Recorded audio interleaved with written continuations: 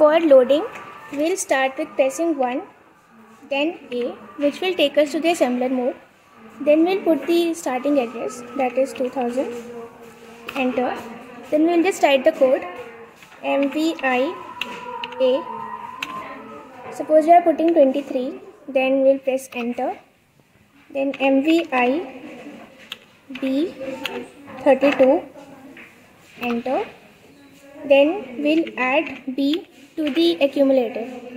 Then we'll press enter. Then move C, A, which will move the content of accumulator to the register C. Then enter.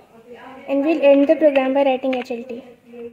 Now for executing the program, we'll press G, then 2000, then we'll press Shift and 4, then we'll release Shift, then 4. Program is executing. Then we'll press the reset key.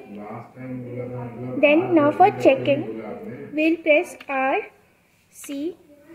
Now we got the content of the C where we moved the answer. Now to check the code, we'll press 1, then C. Then we'll write the starting address and the ending address and enter. Then we'll put the starting address as 2000. Now we can check the code from here. Pressing enter.